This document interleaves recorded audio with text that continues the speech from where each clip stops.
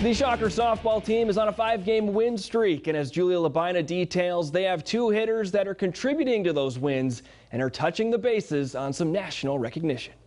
Addison Barnard, another home run. A 2-run shot for Sydney McKinney. In our conference, I don't see a duo that's as good back-to-back in the 1-2 spot. A duo that leads the American Conference in home runs. Just power and ability, athleticism, speed, they've got it all, and it's really fun to watch them. Junior Sydney McKinney and sophomore Addison Barnard are leading the way, not just here in Wichita, but nationwide. Sydney McKinney, another 4-hit game last McKinney, night. the 2019 Conference Player of the Year, ranks 2nd in batting average. Well, she can hit about almost every pitch there is.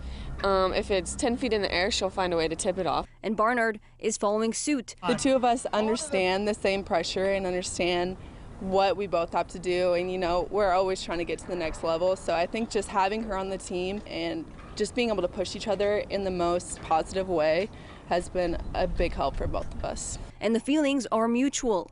She's just always there for me, and she has so much experience and is so good.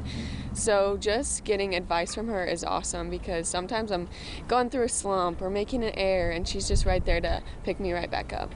No slump in sight for Barnard. This past weekend, she became the first Shocker in program history to record 20 home runs and 20 stolen bases. When those two do well, our program's probably going to win that game, and I think they've handled that pressure pretty well, and look forward to seeing some accolades. Pressure doesn't seem to be an issue. The Shockers are hitting their stride and inching closer to that #1 spot as they head into the final stretch.